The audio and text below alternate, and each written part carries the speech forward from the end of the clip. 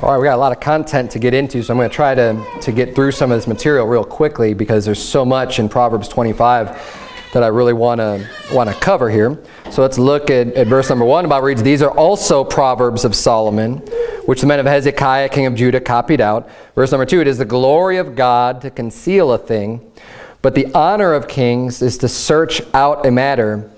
The heaven for height and the earth for depth, and the heart of kings is unsearchable." In verse 2, they're saying that, you know, God gets glory from concealing matters, from being able to hide things, from being able to cover things, but the honor of kings is to search out a matter. You want a king over you that's going to be righteous and do a diligent job of seeking out and making sure everything is going well and going right in the kingdom. You know, the king is supposed to be the judge, right? The judge is supposed to be righteous and be able to find out anytime there's a matter where people are being oppressed or people are being wronged, that the law is being dealt with properly. And that's why it's an honor of kings to search out a matter and not be a respecter of persons, but to be able to search out and find the truth of a matter.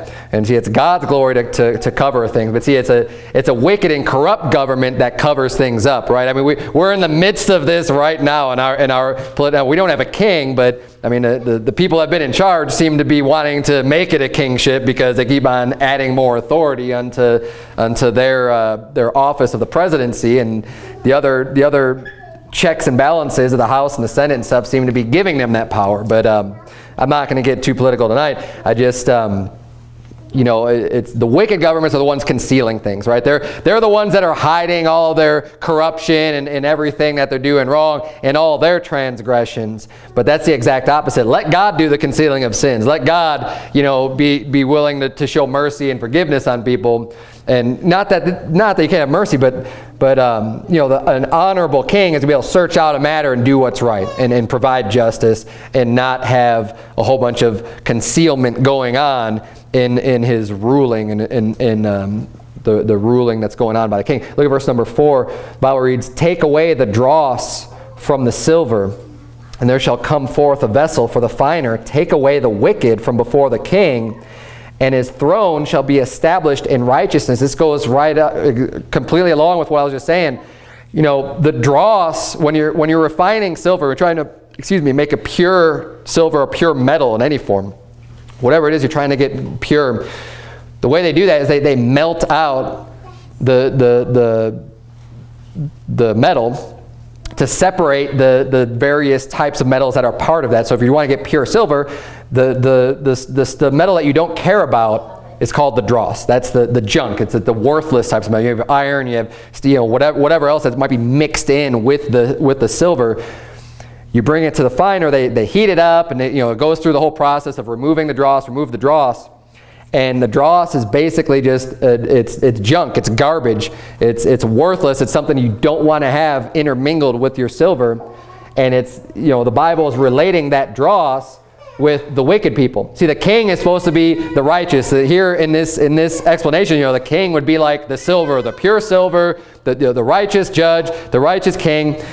But you need to take away that wicked just like you take away the dross from the silver, because if the silver is corrupted with all that dross, it's not going to be worth that much, right? It brings the value down. You need to have the garbage removed in order to have the purity come through.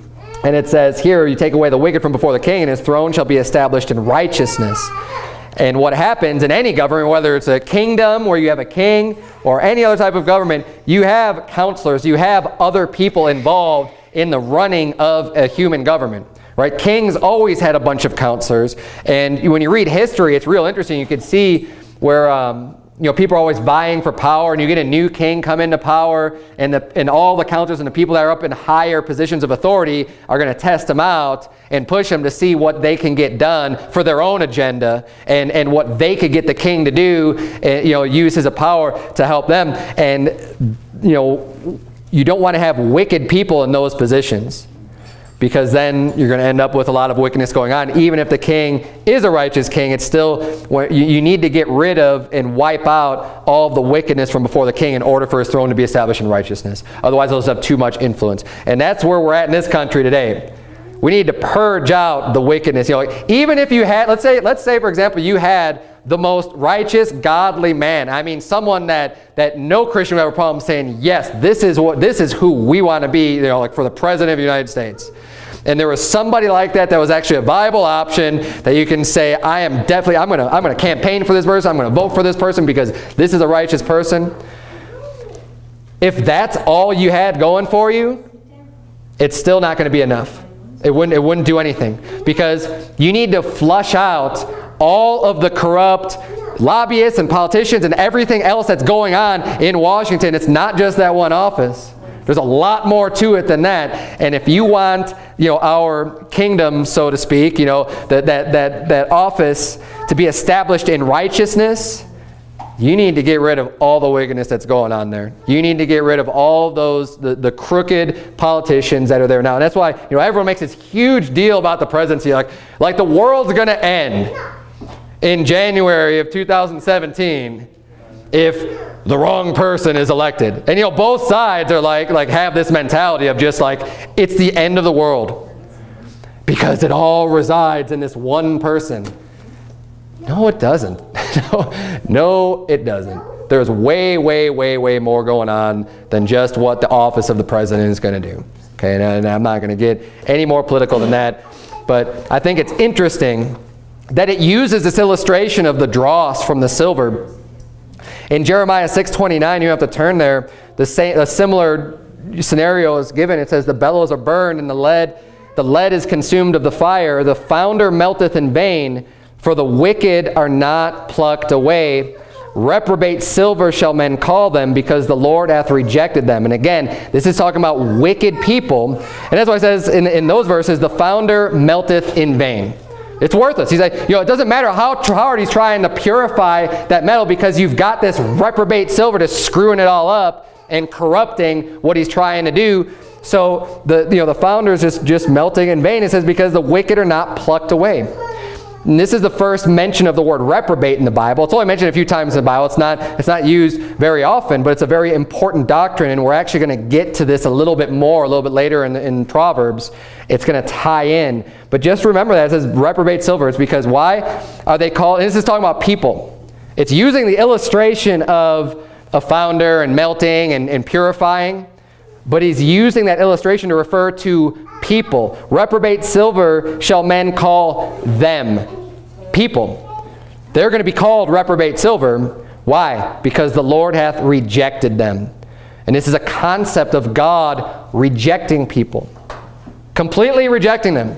This is the wicked person. And we've been reading a lot about a wicked person in the whole book of Proverbs. Proverbs gives us a lot of warnings of these people who devise mischief, who stay up late, who don't get any sleep until, because they're planning and plotting to hurt the righteous, to do harm unto people. These are the wicked, reprobate people that exist in the world. And the Bible's saying you need to get rid of that if you're going to make anything pure. You need to flush that out. They need to be out of the church. You want to have a righteous church? You need to get the reprobate silver out of the church. You want to have a righteous government? Get the reprobate silver out of the government. You want to have a righteous anything. If you want to purify anything you're doing, this needs to go out. And that's why when you look in the book of the Kings and the Chronicles, it explains when there was a righteous king in the throne, a few times you'll see that they drove the Sodomites out of the land. They were getting rid of the dross. They were getting rid of the reprobate silver that was rejected in order to establish a righteous kingdom. And that's what needs to be done today. But like I said, I'm going to be going this a little bit more context a little bit later. So kind of keep these thoughts in mind as we go, because we got, like I said, we've got a lot of material to cover. And it's really interesting too in Proverbs 25 how much of the teachings that we find in Proverbs 25 is found in the New Testament. Very, very similar stuff, almost exact wording in many cases that we're going to be seeing tonight. So it's a pretty exciting chapter. I like this chapter a lot. We're doing all the study for this. Go back to Proverbs 25, look at verse number 6. The Bible reads, "Put not forth thyself in the presence of the king, and stand not in the place of great men. For better it is that it be said unto thee, Come up hither, than that thou shouldest be put lower in the presence of the prince, whom thine eyes have seen." Keep your finger in Proverbs, flip over to Luke chapter 14. So what's it saying? It's saying, put not forth thyself in the presence of the king. He's not saying, don't take it upon yourself to go make sure that you are standing before the king, like that you're going to go in there and make yourself seen to the king, just completely of your own, just kind of march in there and put yourself forth in the presence of the king.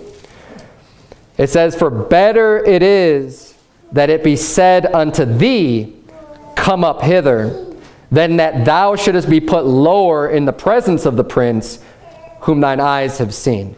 You're saying it's better for you to be called into the presence of the king than just to go in there and then have him be like, yeah, you get out of here, right? Because you're going to bring shame upon yourself in that instance.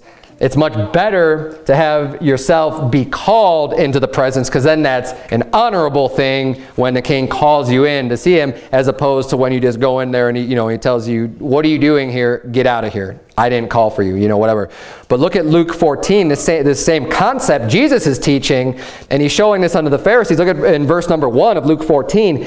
And it came to pass, as he went into the house of one of the chief Pharisees. So this, just to get the context of what's going on here. Jesus goes into the house of a chief Pharisee at that time. He goes into his house, it says, to eat bread on the Sabbath day, that they watched him. So he goes in to have a meal with one of the chief Pharisees, or a real high up guy, right? And of course, he's going to be surrounded by other influential Pharisees, right, in his house. He has Jesus over to eat some bread. Jump down to verse number 7. It says, and he put forth a parable to those which were bidden. Those which were bidden with him, that came also to eat with him, right? These friends of this chief Pharisee. It says, when he marked how they chose out the chief rooms, saying, so Jesus is in this place. He's invited to dinner, and he's just sitting there and watching what the people are doing there, what the Pharisees are doing. This guy's Pharisees' friends, they're coming over, and they're like picking out the best spot. They're picking out the best rooms, right? It must be a great house, right? He's one of the chief Pharisees. Probably got a really, really nice place. All these rooms set up, for this banquet or whatever, this meal that he's having. And these people are coming in and just claiming like, I'm going to be sitting in this, in this best area. Instead of letting the host say, okay, you guys sit here, you sit here, you sit here. So Jesus sees what's happening here, and he decides to open up his mouth. And this is one of the reasons why the Pharisees wanted to have Jesus. He wasn't afraid to speak his mind. He wasn't afraid to speak the truth to people who were just completely in the wrong, and not humble, real proud. And Jesus calls them out. Look at what he says here in verse number 8. It says, he said, when thou art bidden of any man to a wedding. So he tries it, he calls it a wedding, right? And so instead of just saying, when someone invites you over for dinner, right? He says, okay, when you're invited to a wedding, sit not down in the highest room, lest a more honorable man than thou be bidden of him. And he that bade thee and him come and say to thee, give this man place, and thou begin with shame to take the lowest room. But when thou art bidden, go and sit down in the lowest room, that when he that bade thee cometh, he may say unto thee, friend, go up higher, then shalt thou have worship in the presence of them that sit at meat with thee. For whosoever exalteth himself shall be abased, and he that humbleth himself shall be exalted. And this was a big problem that the Pharisees had, was with their pride and thinking so highly of themselves, right? They loved the chief room at the feasts. They loved wearing the long garments. They loved being called rabbi of those in the marketplace. They loved the accolades. They loved the position. They loved the prestige, and they thought so highly of themselves. They said, well, I'm gonna choose the best room. And see, what's interesting here is from the perspective of Jesus. Who deserves greater honor than Jesus Christ does? So he's sitting there in his place, knowing he deserves the best place in the whole place, in the whole room. The whole dinner. I mean, he deserves the most honor. He deserves the most respect. But you got these other guys coming in and saying, well, I deserve this room. I deserve the best place. This is for me, right? And he says, well, wait, when the host comes with the other guy that deserves more honor than you and says, you need to get up because this spot's reserved for this person, right? He says, that's shameful. You got to be like, oh, okay, basically just calling out and saying, you're worse than this guy is. This guy deserves more respect than you do. Get out of here. He says you can completely avoid that if you're humble. If you just go and just sit in the lowest place, just in the general admission, right, the general seating area, you're not thinking yourself too highly, then you could just wait. And then when the host comes, you go, oh wait, what are you doing here? I've got a place, prepared for you. That's honorable. That's the way that you ought to be. I mean, that's the humility that we ought to have. And he points that out to the Pharisees. And like I said, of course, he deserves the most respect, the most, the greatest room. He deserved all of that. And he sees these other hypocritical Pharisees going around and thinking that they deserve more. And it's interesting. He's teaching the same exact truth that we find here in the book of Proverbs. And I'm going to make that point right now. It's going to be reiterated later. That you could go back to Proverbs 25. But so much of biblical truth, it's not like the Old Testament and New Testament are so just completely separate of moral teaching, of what's right and what's wrong. They're not. There's a difference between the Old Testament and New Testament, of course. I mean, we have an Old Testament and New Testament. But the difference isn't in the truth. It's not in what's right and what's wrong. The difference has a lot more to do with the priesthood and the sacrifices and the laws, which was the foreshadowing of Jesus Christ to come. But and the difference between the temple and the tabernacle versus the church in the New Testament, which kind of expands. But we're going to see a lot of the same truth. We see all one right there. Same exact concept being taught. Old Testament, New Testament, which is why we don't just throw out the Old Testament. There's a lot of good stuff. I mean, the Old Testament is the majority of the Bible, by the way. It's probably about 2/3 to 3/4 of the Bible. So it's very important, a lot to be learned in the Old Testament. It's still God's Word. Proverbs 25, look at verse number 27 real quick, and we'll go back to where we were. Proverbs 25:27 says, it's not good to eat much honey, so for men to search their own glory is not glory. You're saying, honey's sweet, it's a good thing, it's something you like to have, but it's not good to overdo it. It'll make you sick. Honey's a good thing, but keep it under control. It says, so for men to search their own glory, that's not glory. When you're seeking after your own glory, when you glorify yourself, the funny thing is, you have zero glory. You have no honor, no respect. When you're just trying to puff yourself up and tell everyone how great you are, you actually aren't great at all. You actually don't have any honor or respect that way. When you puff up yourself, that's nothing. The only way it means anything is if it comes from somebody else. And and just a completely side point, but I've taught this before, that's why, one of the reasons why I believe in churches beginning other churches and pastors being sent out to start other churches, because the honor is not taken on yourself. Someone else is putting their stamp of approval on you. The church and the pastor is saying, this man has been found worthy, and we're going to lay our hands on him and send him out to do a great work. You're not just appointing yourself and taking this honor upon yourself and saying, well, I'm so great and I fit all these qualifications. I'm not lifted up with pride. I'm not a novice. I'm going to start my own church. That's why I don't believe, you look at the scripture, it gives you the qualifications, it gives you very, very clear indication of how things have been done, all from the beginning of, if you want to call it the church age or whatever, from the time of Jesus when he established his church and how people were sent out. And again, that involves an entire sermon in and of itself to teach the full doctrine behind that. But it goes right along with the same concept of bringing glory on yourself. You have none. You need to be chosen of other people to have any credibility of being somebody worthy of honor and respect. It means nothing for me to say to you, give me honor and respect because I'm honorable and I'm a just person, I'm righteous. Who are you, right?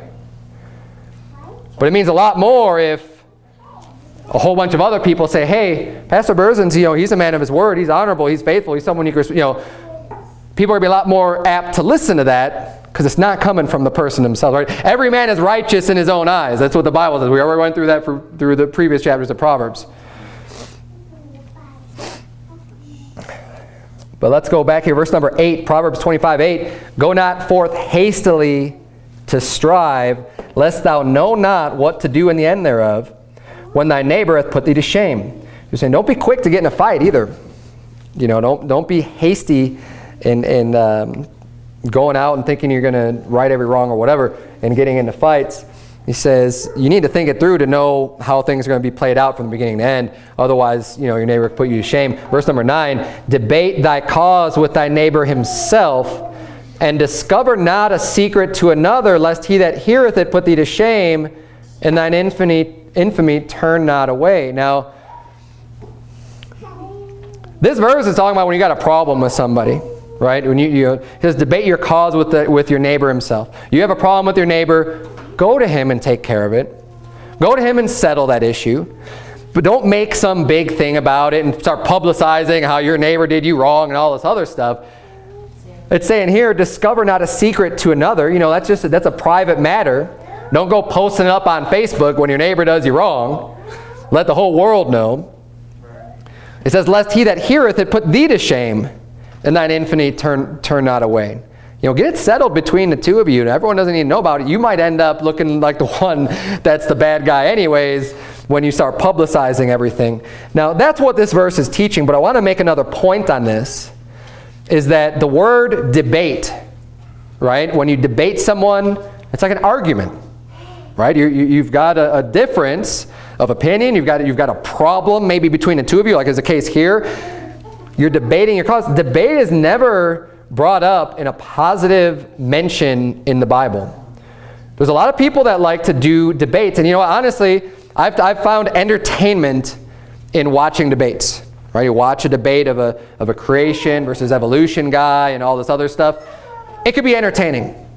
It could be kind of fun to watch, but it's vain.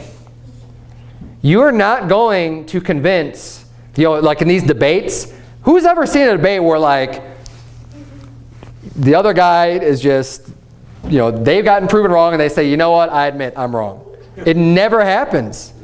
Even though, like you as watching it, you can see who wins, right? You can see who had the better arguments. You can see who presented more truth or more facts or whatever, right? But you never see the other guy that's the expert that you're debating against going, you know what, you're right. It's not going to happen. And I think that's one of the reasons why the Bible says, turn if you would to 2 Corinthians chapter 12. 2 Corinthians chapter 12. I'm just going to give you a couple, because again, debate is only a word that's mentioned a few times in the Bible, not very much at all. So I don't want to make a huge issue out of this, but in Romans chapter 1, which we're going to get to a little bit later, when it's talking about people who are reprobate, talking about people who've been given over to a reprobate mind, and it's describing all of the attributes. It says in verse 27, it says, being filled with all unrighteousness, fornication, wickedness, covetousness, maliciousness, full of envy, murder, right? All these things are really bad things. Murder, fornication, right? Wickedness, all unrighteousness. Then it says debate, deceit, mingling of whispers. Debate's listed in that list of the Romans 1 reprobate, of things that they're full of. They love to argue. They love to strive and to fight and get in debates. And then 2 Corinthians chapter 12, look at verse number 20. Verse number 20. 2 Corinthians 12:20 reads, for I fear lest when I come, I shall not find you such as I would, and that I shall be found unto you such as ye would not, lest there be debates, envyings, wraths, strifes, backbitings, whisperings, swellings, tumults. And again, if you remember, the church at Corinth had a lot of problems, and he's constantly dealing with this stuff. And you read the whole thing in context, but the word debate here is using it in negative connotation. He's saying, I don't want there to be all these debates and envyings and wraths and strives, backbitings, whisperings, swelling, tumults, all these bad things going on in church. And this is one of the reasons why, we're never going to have here in church a debate. I'm never going to host a debate here. We're not going to. I think it's vain. I think we need to avoid, like the Bible says in Proverbs 14:7, we covered this already. It says, go from the presence of a foolish man when thou perceivest not in him the lips of knowledge. Turn if you would to Titus chapter 3. So he's saying, when you've got someone that's foolish, and that's why, who's more foolish than someone just propping up godless evolution, right? The people who say in their heart, there is no God. And they want to try to convince you and debate and argue with you over what ultimately whether or not there's a God. Because that's what it comes down to the heart of it. You know, don't deceive yourself thinking that, oh, no, this is just a scientific thing. No, it's not. Right. It's just a ploy to get you to believe that there's no God. It's just some type of explanation for the people who don't want to believe in God. They have to come up with something to try to make an explanation for why we're here and how everything got here. That's all it is. But it starts with a fundamental belief that there is no God. That's the starting point for the evolutionary theory. And when you're in the presence of a foolish man, when you realize they don't have lips of knowledge, he says, just don't go away from them. Don't deal with it. It's a waste of your time. Look at Titus 3, verse number 9. The Bible says, but avoid foolish questions. Avoid them. You know, people that's coming at you with foolish questions, don't answer them. Avoid them. So again, it's a total waste of your time. It says in genealogies and contentions and strivings about the law, for they are unprofitable and vain. There's no profit to them. There's no profit in arguing with people and striving with them about the law and arguing with them and debating them over, different things, even if it's just, scriptural things.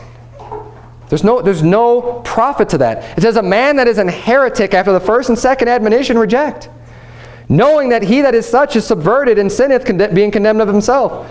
I'm not going to have a debate between, myself and some Jehovah's Witness leader. I'm not going to debate someone of the Mormon, faith or whatever. I'm not going to go and debate these guys. I'm going to give them 1 and 2 admonitions.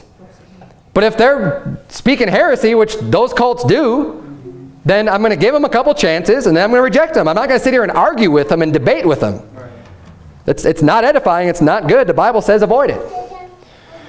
And this is something I think that oftentimes our flesh likes to get involved in a debate because you want to win. Right?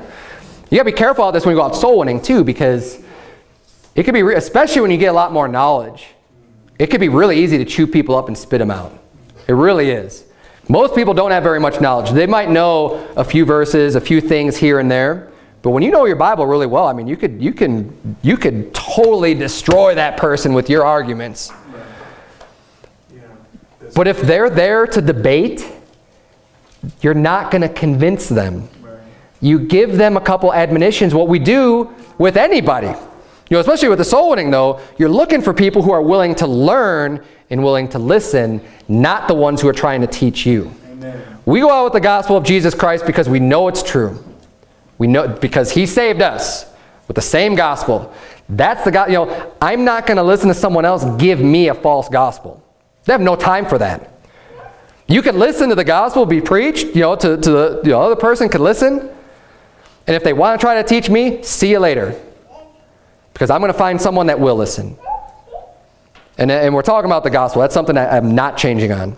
Amen. You want to talk to me about some other doctrines that you disagree with me on? Fine, great. I'm willing to listen and discuss and talk about, the evidence of why I believe what I believe. You could, on other issues, but don't come to me with a false gospel. I got no time for that. Any of the fundamentals, I'm really not going to be budged on those. You have to have some type of foundation that you're going to stand on. That's unmovable.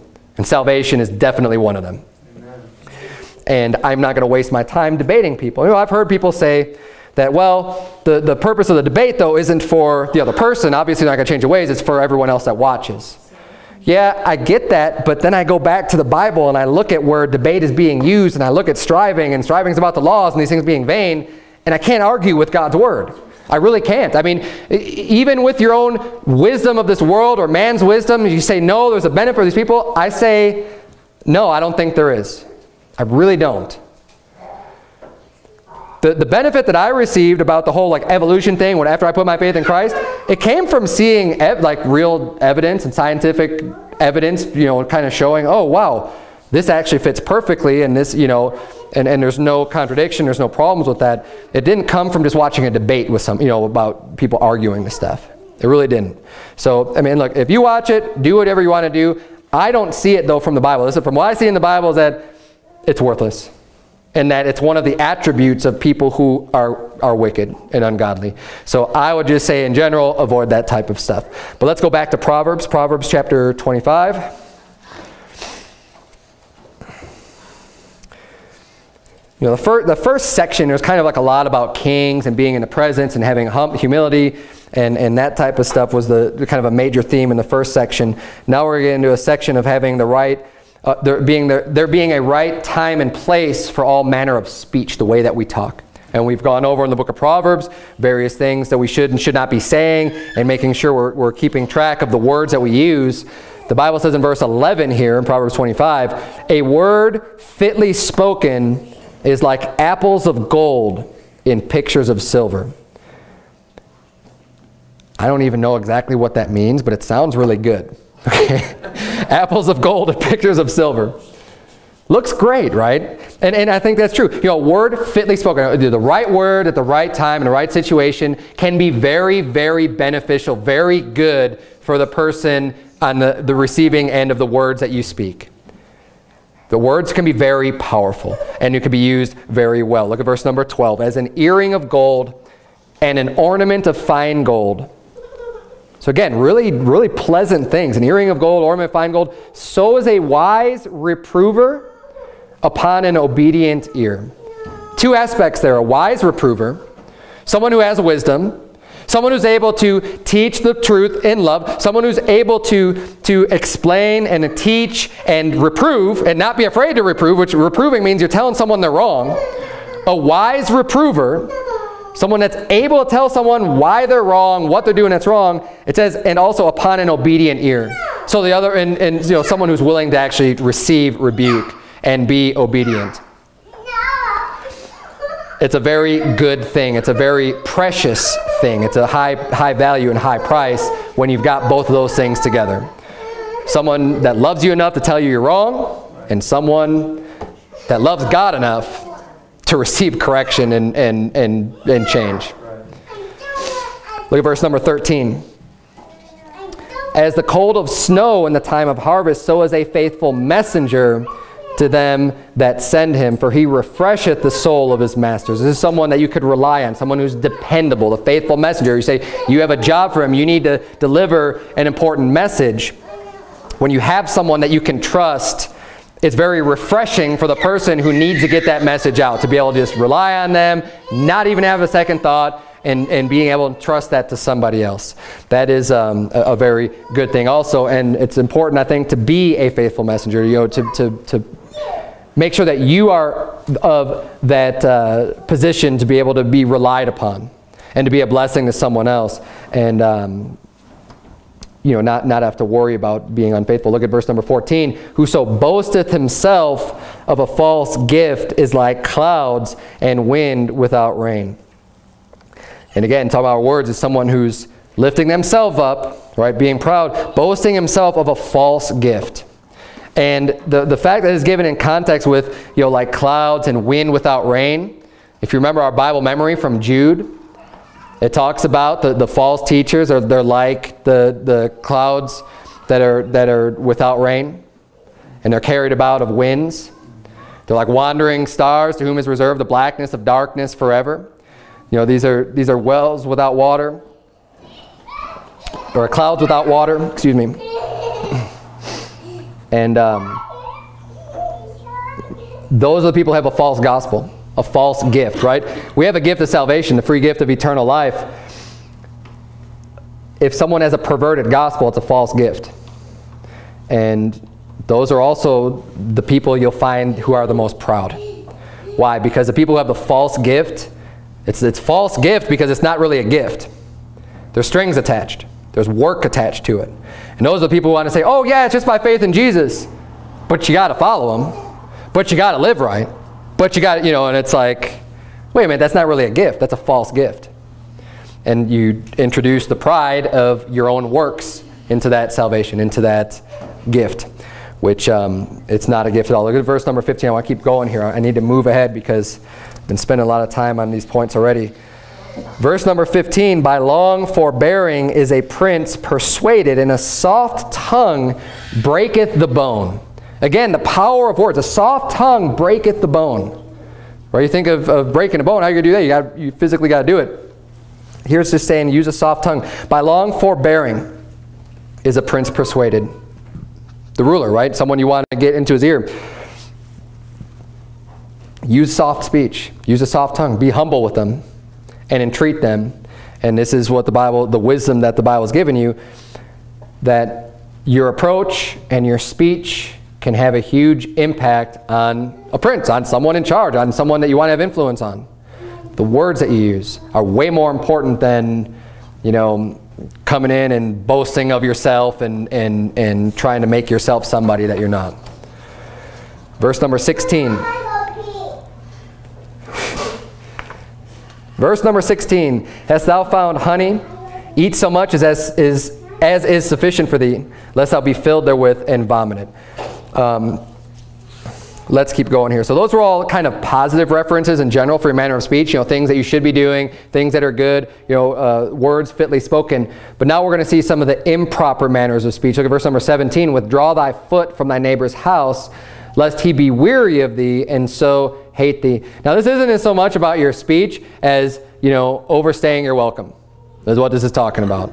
He's saying, withdraw thy foot from thy neighbor's house, lest he be weary of thee, and so hate thee. You don't want, you know, any friend that you have, you could end up being too much for someone else. And you know, let's keep this in mind.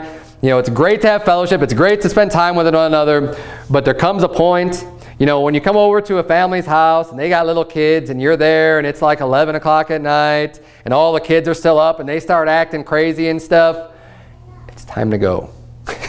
All right, let's say right now, like, thankfully, I don't think we've really had, definitely haven't had that problem with anyone here, but like, it happens, okay? And I know that personally from experience, and I've done it to other people, okay? Where I've been ignorant and just oblivious in my single days when I don't understand what it's like to have a family and stuff, and I'm just there and kind of hanging out all night. But something that we ought to remember, you know, we don't want our friends to end up hating us because, oh great, here's Pastor Berzins again, the guy never leaves. Let's just get comfortable now. Don't be that person. That's what the Bible's teaching here, verse 17. Let's keep reading here. Verse number 18. A man that beareth false witness against his neighbor is a maul and a sword and a sharp arrow. Again, bearing false witness, you can say, oh, I'm just speaking with my tongue. Yeah, but you're doing all kinds of damage.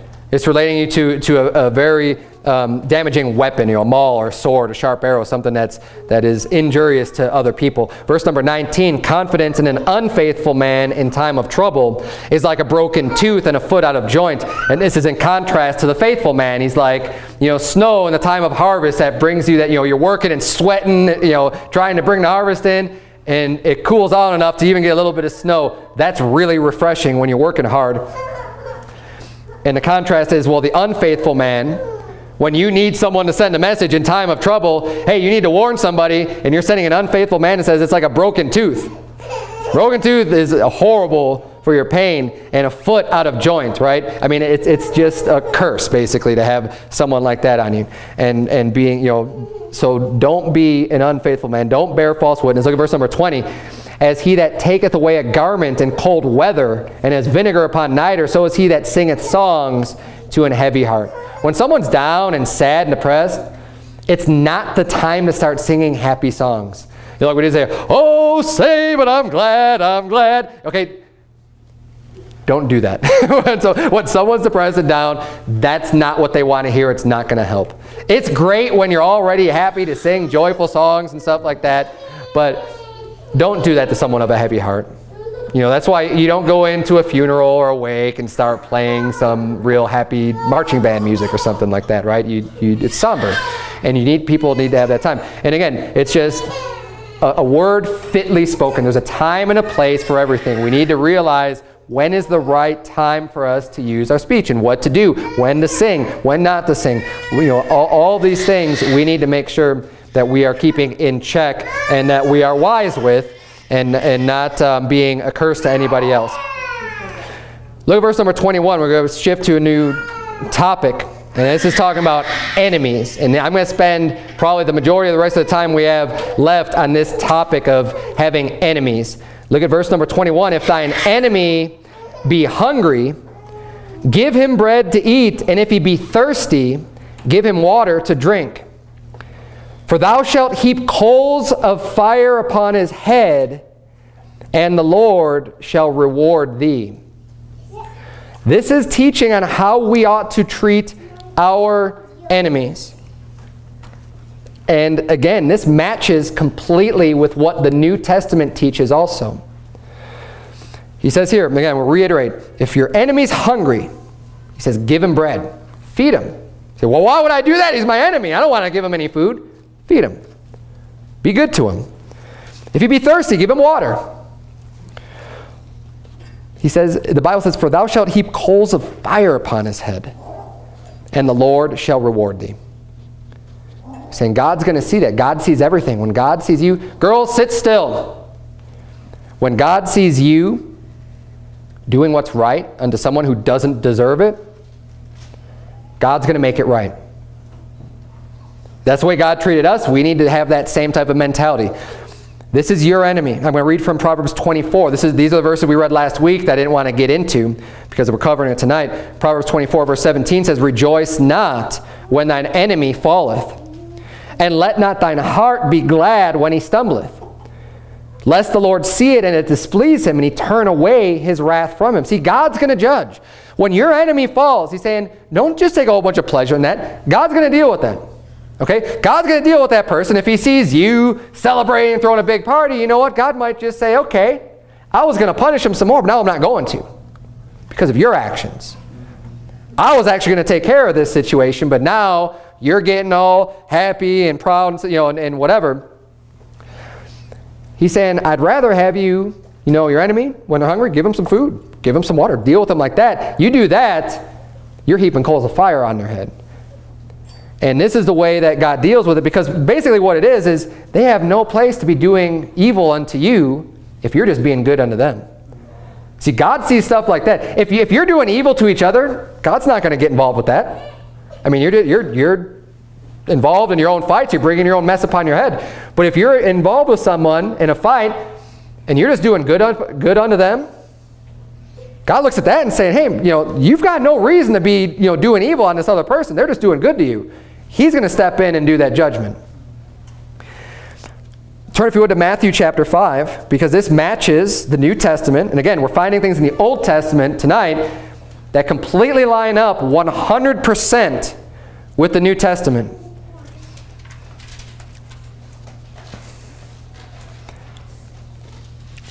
This concept of loving your enemy has improperly been taught these days that that's just a New Testament teaching. That the God of the Old Testament was this mean God that was just not tolerant of anything and, really judgmental. But the New Testament, that's all different. The New Testament now is just everything's great, everyone's good, love everybody. False teaching. Okay, but that's what's being taught today. That there's this huge difference between the Old Testament and New Testament. No. The same teaching is taught, and it's consistent. And we're going to look at this concept tonight of having enemies and who to love and who to hate. I'm going to teach it. I'm going to show you scriptural examples because the entire Bible needs to be reconciled. And we're going to look at some of these verses. Look at Matthew 5:43. Jesus said, ye have heard that it hath been said. Now, when he says you have heard that it hath been said, does that automatically mean that it's in the Bible in the Old Testament? No. If it was written, maybe. But just that it hath been said? No. He says, that it hath been said, thou shalt love thy neighbor and hate thine enemy.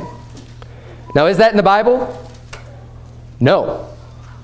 The Bible does not say, love your neighbor and hate your enemy. It doesn't say it anywhere. It says, but I say unto you, love your enemies, bless them that curse you, do good to them that hate you, and pray for them which despitefully use you and persecute you. Now, does that line up with what we just saw in Proverbs? Absolutely it does. Absolutely. It's the same exact teaching that we already saw in the book of Proverbs in the Old Testament. This is not something new in God's Word. This is not some new teaching from God.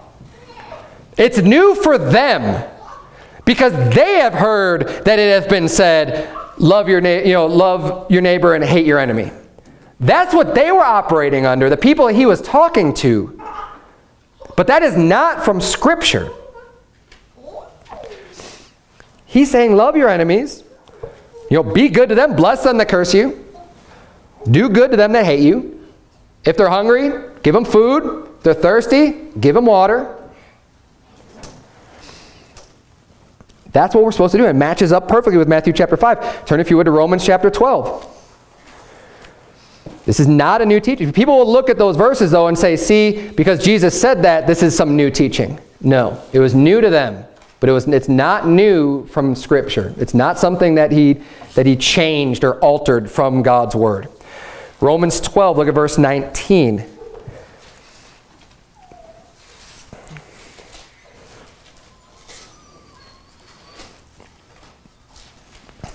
Romans 12:19, dearly beloved, avenge not yourselves. Don't take vengeance, right, when someone does you wrong.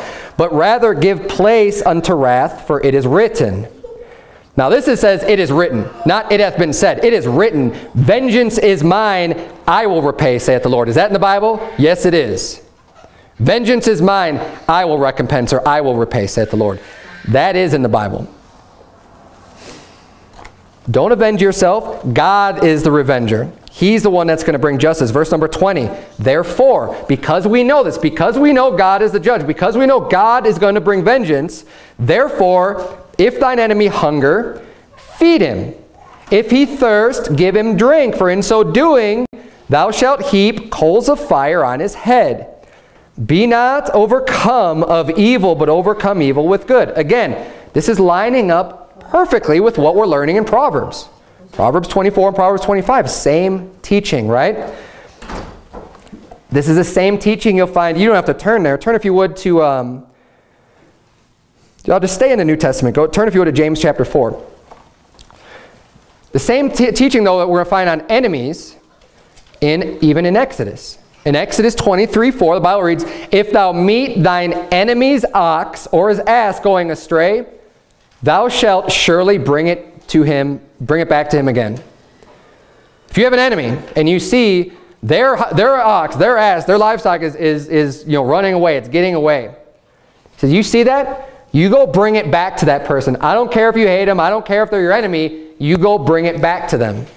That's what the Bible's teaching. Consistent. Old Testament, New Testament. You can have enemies that hate you, but maybe you don't hate them, right? In this world, I'm going to go over some different ways to have enemies. People hate you. They could be considered your enemy. If you have someone that you don't have any problems with this person, but they always have problems with you, you still would consider them your enemy, even though you're not, having any ill will towards them. They're still your enemy, right? And I think of Saul and David.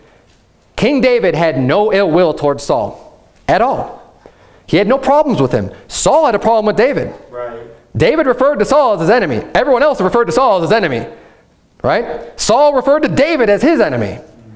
But David didn't want anything to do with he's just like, look, you're God's anointed. God will take care of things, but I don't have a problem with you. And he proved it by not killing him twice when he could have.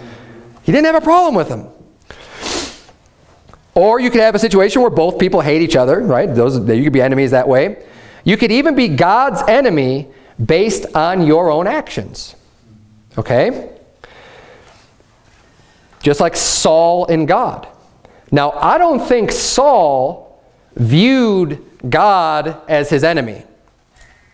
Saul wanted God's help. Saul still would say that he believed in the Lord, that and Saul was a believer. Okay?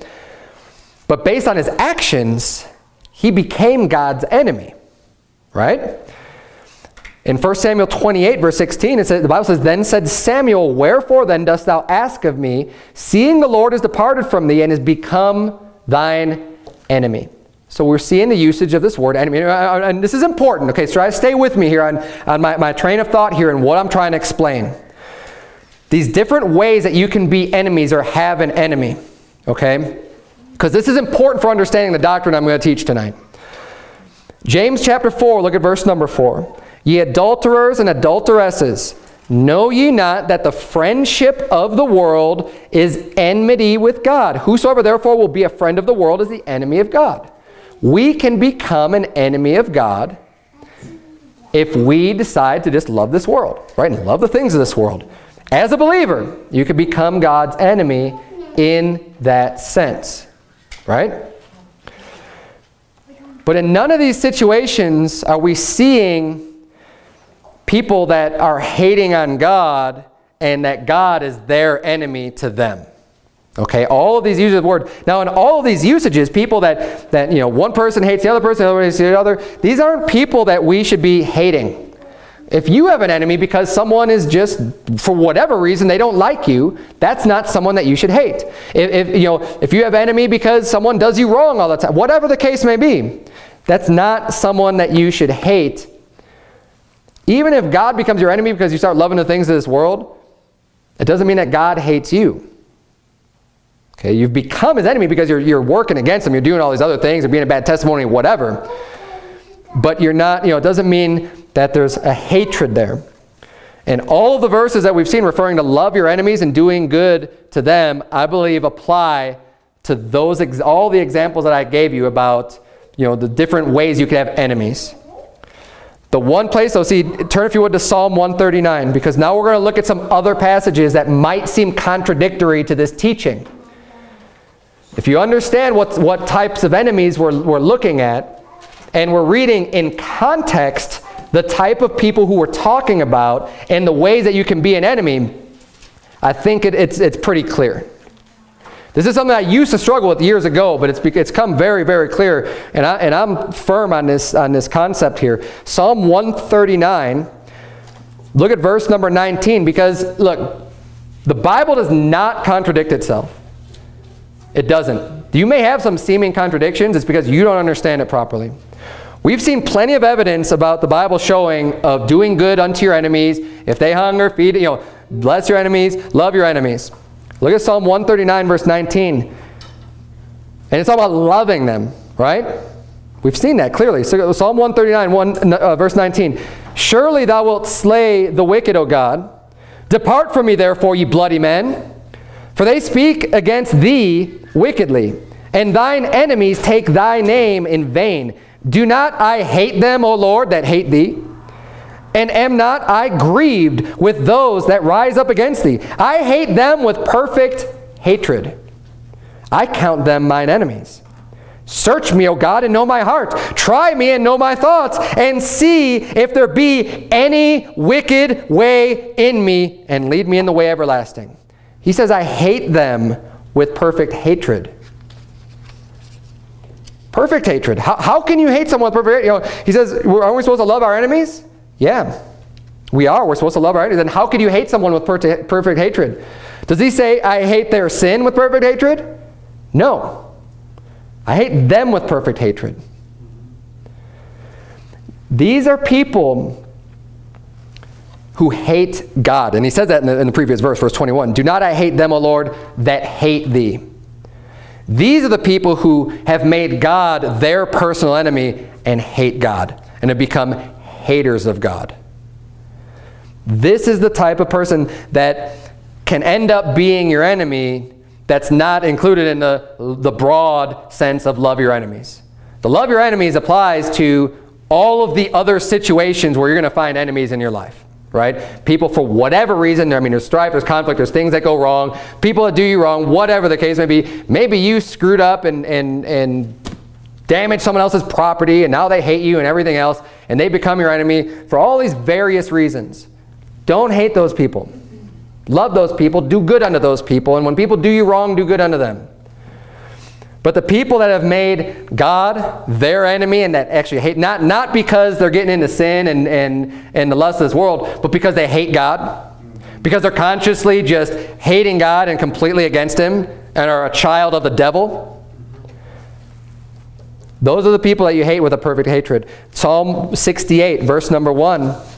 If you want to flip back to Psalm 68, we're going to look at Psalm 68 and Psalm 58. Because look, these verses have to be reconciled. You have to be able to say, well, how does this fit? How does this tie in with everything? Because it's not even just this one psalm that talks about this concept of hating someone. Especially in light of loving your enemies. Psalm 68 verse 1, Bible reads, let God arise, let his enemies be scattered, let them also that hate him flee before him. As smoke is driven away, so drive them away. As wax melteth before the fire, so let the wicked perish at the presence of God. That's a cursing. That's a cursing on certain people. That is saying, let these people die, let God devour them, let God kill them. You know, that's not very loving. It's not. That's not a very loving thing to say about some people. Right. But who are these people? They're God's enemies that hate Him, that hate God. The people that just have hatred towards God. These are the people you're not giving food to and giving water to and loving them and everything else. Psalm 58. You're going to go back 10 more chapters. Psalm 58, verse number 10. Even stronger language. The righteous shall rejoice when he seeth the vengeance. He shall wash his feet in the blood of the wicked. So that a man shall say, verily there is a reward for the righteous. Verily he is a God that judgeth in the earth. I'm talking about washing your feet in blood.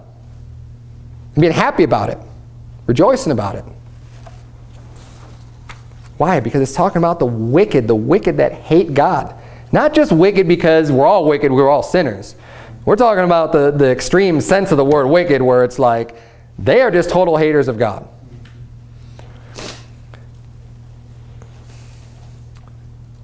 Turn if you would to Romans chapter 1. Romans chapter 1. We're going to tie it in here. There are people that hate God and they count God as their enemy. This is that one instance where we are not to love them, where it's that's not what the Bible was referring to when the Bible broadly said, when Jesus said broadly, love your enemies, when we're reading in Proverbs 24 and Proverbs 25. And this is taught also, I'm going to read for you from 2 Chronicles 19. If you want to take a note of this, it's actually a pretty important verse. 2 Chronicles 19, verse number 2. The Bible reads, and Jehu, the son of Hanani the seer, went out to meet him and said to King Jehoshaphat, shouldest thou help the ungodly and love them that hate the Lord? Therefore is wrath upon thee from before the Lord. God's wrath is upon Jehoshaphat because he loved the people that hate God. You say, well, I thought I was supposed to love my enemies. You are, but not the people that hate God. When you start loving the people that hate God, you're going to bring God's wrath on you. And this is consistent teaching, brother. That's why I'm showing you. I want to prove this from Scripture, because we're looking at it. I mean, how else are you going to reconcile these verses? How else are you going to reconcile this being a righteous thing for Jehu, the son of Hanani the seer, who was acting as a prophet of God, to speak unto Jehoshaphat, these words being written in Scripture, saying, should you help the ungodly and love them that hate the Lord? He was helping the ungodly, which was the wicked nation of Israel at that time, who had rejected God, who had rejected the Lord, who had turned to Baal worship, who had turned to idols, and were living completely wickedly. He was loving them. He was helping them. He was giving them food. He was giving them help. He was giving them strength. And that brought God's wrath on him. So that's not what I meant when I said love your enemies. Because those are the people that hate God. Romans chapter 1, verse 28, we're going to start reading. Bob reads, and even as they did not like to retain God in their knowledge, God gave them over to a reprobate mind. See, now we're getting back to the reprobate concept, people who are rejected. And when you read earlier in context in Romans 1, you see that they knew God, they glorified Him not as God, but they became vain in their own imaginations, and their foolish heart was darkened. They knew who God was. They know salvation. They rejected it. They have nothing to do with it.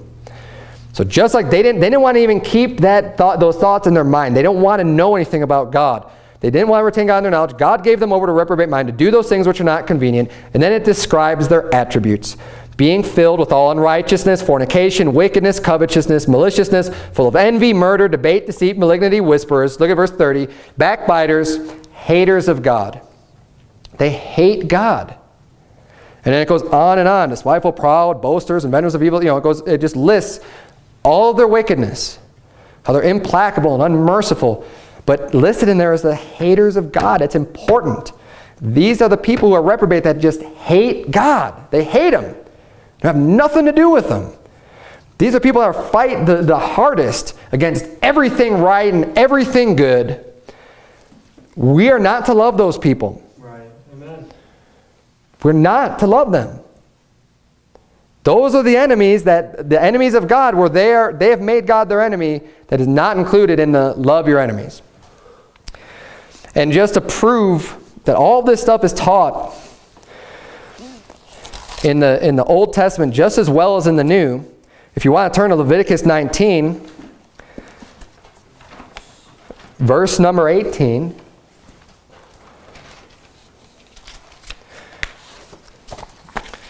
See, most people don't realize all of the stuff that's taught in the Old Testament, because all they do is read the New Testament, and they think that all this stuff is just new teaching. And that, oh, Leviticus, that's just the law, right? I mean, that's just this old stuff that who cares about that anymore? We're free from the law. We're under grace. So why do we even need to bother reading Leviticus anymore? A lot of reasons to read Leviticus. Look at verse 18 in chapter 19. The Bible reads, "Thou shalt not avenge nor bear any grudge against the children of thy people." But look at this. "But thou shalt love thy neighbor as thyself. I am the Lord." Love your neighbor as yourself. That sounds familiar. It's taught in the New Testament. It's also taught in the Old Testament. It's also taught in the law of God. It's a concept that is timeless, that hasn't changed at all. The teachings are the same. There's not this concept in the New Testament where, oh, God's done away with who we should love and who we should hate. That's not. It's consistent throughout the Bible. And it's funny because Leviticus 19, loving your neighbor as yourself, is smack dab in between Leviticus 18 and Leviticus 20. Leviticus 18, verse 22 says, "Thou shalt not lie with mankind as with womankind, it is abomination."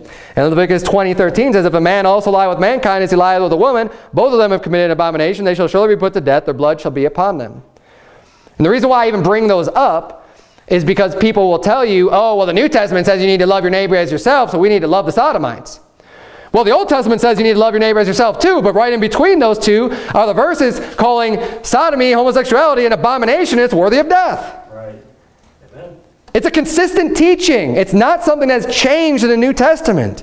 It's all right. It's righteous. And it's consistent throughout God's Word. Let's go back to Proverbs 25. We're going a little bit over time tonight, but I'm almost done. That was pretty much, I wanted to prove that to you and to show you. And look, you say, Pastor Berzins, I still think we need to love all of our enemies. Well, then you'll have to come and tell me, how do you reconcile the other verses that we read tonight? And I've got some more for you too. I just didn't want to invest the entire time tonight to this one topic. I could show you some more verses. You know, in Ecclesiastes, the Bible says there's a time to love and a time to hate. Well, is there a time to hate? Right. I think there is. No, I think it's few and far between. I don't think it's, you know, it's not something that should just typify our existence as Christians, that we're just like super hateful. Of course not. Right. But I mean, the reprobate is such a small percentage of the entire population anyways. I mean, we're talking 1 or 2% of the people that we would call a hater of God, an enemy, of someone who just can't stand God.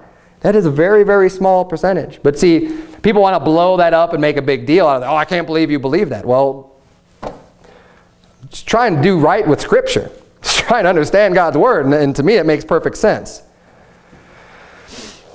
Proverbs 25, let's finish this out. Verse number 23. "The north wind driveth away rain. So doth an angry countenance a backbiting tongue." And I think I've already taught this in Proverbs, but it's important. I'm just going to briefly mention it again. Backbiting is a really wicked thing to do. Talking about people behind their back and spreading rumors and gossiping and stuff like that. And this is the type of thing that can literally split churches. And we're not at that point yet right now at all. I mean, we're so small, it's not an issue at all. But I want everybody here to understand this concept in case, or as this church grows and we get bigger, or maybe if you leave and go to some other church and it's a bigger church, you know, be aware of this, because it can do serious damage to the church when people are backbiting. And the way that we prevent that, the way that we stop it dead in its tracks, is when someone comes to you with backbiting about somebody else, you give them an angry countenance. What does that mean? A mean look. Give them a dirty look.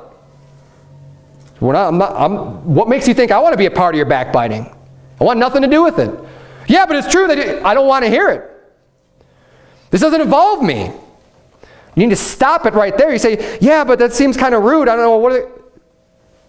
Hey, that's a very serious sin. I don't care if it's rude. I don't care if it makes you uncomfortable and them uncomfortable. If you want this to stop and if you care about the church that you're in, you're going to put that to a stop real quick. Hopefully, if you do that, you will be a wise reprover. That is an act of being a wise reprover, and hopefully it'll fall in an obedient ear. Oftentimes these things happen without people really thinking very much about them. And the gossip starts spreading without a whole lot of, ill intent necessarily. Sometimes there is ill intent, but sometimes it's just people just wanting to talk. You give them that dirty look, it'll stop, and hopefully they'll just be humble enough, and it's going to be needed. And you know what? If they're right with God, and if their heart's right, they're going to love you more for it. Amen. They really will. Verse number 24. It is better to dwell in the corner of the housetop than with a brawling woman in a wide house. We've covered that before. Verse 25. As cold waters to a thirsty soul, so is good news from a far country. And that kind of fits in with what we were talking about earlier with just the good words and how powerful it could be and how edifying and helpful it could be. Verse 26. A righteous man falling down before the wicked is as a troubled fountain and a corrupt spring. We already did verse 27. Verse 28. He that hath no rule over his own spirit is like a city that is broken down and without walls. You're defenseless. You have rule over your own spirit. You're going to be an easy market, an easy target. You need to be able to control yourself. We need to be able to control our spirit. And anyone who's having any type of issues, controlling their spirit, controlling your actions, controlling the things that you do, my recommendation, it's always been, and I believe this to work, I believe it works very well, try fasting. Fasting. I will talk about fasting, withholding things from yourself. And again, that's an entire sermon in itself. I'll probably do a sermon on that again real soon. But the concept of fasting is you're withholding not only food, but pleasures, all kinds of things from yourself. And you are exhibiting control over your own body. There's lots of reasons to fast. Usually you're fasting and you're going into prayer to God and you're humbling yourself and all these various things. But you need to control your spirit. You need to control your flesh. You want to control and be in charge and be temperate over yourself. Try fasting. I do it from time to time just to keep myself in check. I feel like I'm getting into some sins or something. I need to, I need to stop this, and I'm in charge. My flesh is not in charge. The Spirit's going to be in charge. And I'm going to put a stop to this right now. I'm just going to fast. And I'm going to withhold that fleshly appetite from my gut to eat food and everything else because I'm in charge. I want the Spirit to be in charge. I don't want my flesh deciding what I'm going to do. So just a little bit of advice for you to help you gain control of your spirit. Because when you're not in control, you're going to be ripe for the attacks. Let's bow our heads and have a word of prayer. Dear Heavenly Father, Lord, we thank you so much for all the wisdom that we can glean from your word. God, I pray that you would please bless this church. Bless everyone here tonight, Lord. Help us to be more wise. Help us to understand good doctrine, dear Lord. We know that there are no contradictions in your word. We know that you don't speak out of both sides of your mouth. Help our limited understanding. Help our little minds to comprehend these great truths that you have in your word, dear Lord. I pray that all the things that I teach would only be good and right and in compliance with your word and Lord, I pray that you would please help us all to be diligent in the things that we hear and to study out matters for ourselves, dear Lord, that we wouldn't be deceived, that we could trust and know that what we believe is true based on your word, dear Lord. In Jesus' name we pray. Amen.